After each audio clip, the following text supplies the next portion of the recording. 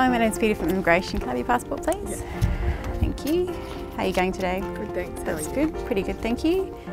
I do love my job at DIAC. Each day I come to work, it's something different. Never know what the day's going to bring.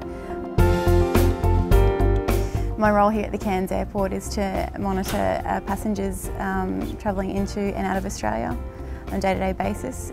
When I started with the department, I started in the graduate program. I got a lot of work in a lot of different areas of the department. I worked in client services, citizenship. I worked for a little while in the visa processing centre for the second working holidaymaker visa. Now I'm at the airport as an airport inspector. I've enjoyed the different experiences working in the different areas. I found the graduate program to be very rewarding and offered a lot of opportunities to enhance my skills and knowledge base. We were able to travel down to Canberra and undertake training throughout the year. I think it's important to have Indigenous people on the front line, as Aboriginal and Torres Strait Islander people play an important part in Australia's cultural identity.